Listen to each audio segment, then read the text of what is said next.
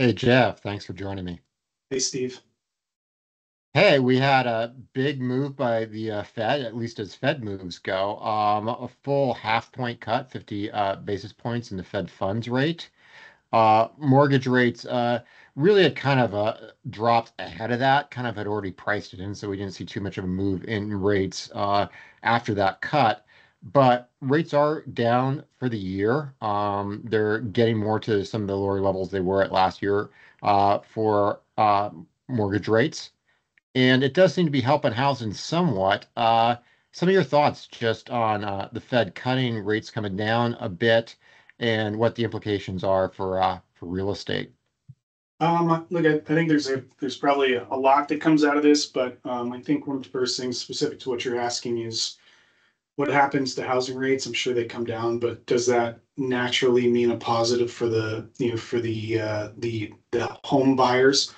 That'll remain to be seen. I think partly that's because most people don't really kind of watch rates and understand what happens typically when some of these housing moves in terms for pricing coming down is because interest rates have been higher, so people to be able to afford them have had to they've had to decrease the cost of housing. I think you may see a marginal increase in the cost of housing from the side of cost of home buying, but that remains to be seen. I think the other side is in the world where we do a lot of or transact a lot is even though there's been a 50% rate reduction, we're in the middle of buying and refinancing, and even though Freddie Mac is showing and saying that it's down from 7.2, those rates were already dropping down, and now they're actually, because they've had an influx of people trying to refi since rates are dropping, that rates internally are being raised, so they're not as low as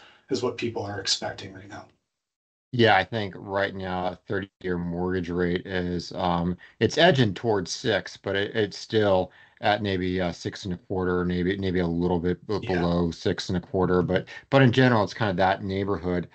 And yeah, it's a positive that they're lower. It's definitely helping things, but there's a lot of issues here, right? We've seen people are really focused on residential housing. The prices are still very high.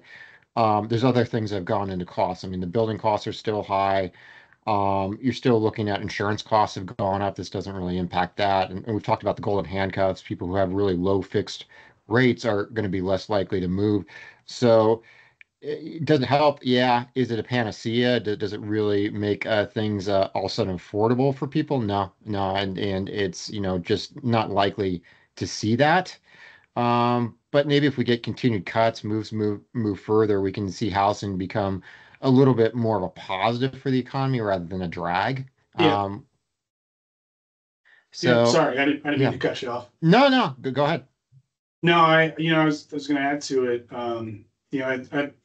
This might be one of those, those tipping points for people who are just kind of sitting on the edge of, a quarter point, 50 basis point move is something that, somebody's got a growing family needs to get into a larger house or do something because, whether or not the time's right, it's just something that they can do. And then potentially a year's time down the road can refinance to a lower rate anyway.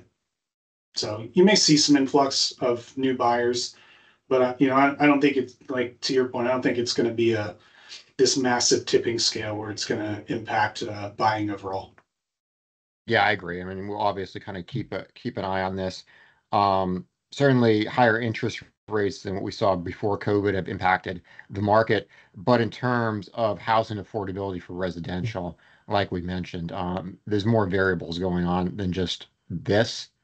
Well, I So mean, I yeah, mean, to your point, I think the other major people or major variable people have got to consider is the election, right? Like, is this rate cut political or is it just just because?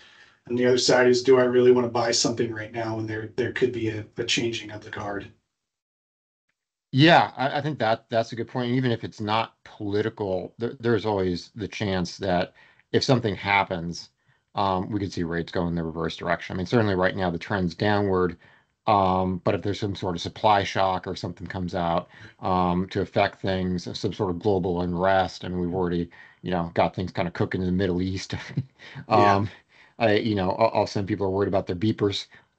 just as, but the world's a little bit of an unsettled place. Things could always happen, and but right now it looks like inflation's moderating. We should have a path to where we see some continued easing. That should be good, but as with anything, nobody's crystal ball is 100%.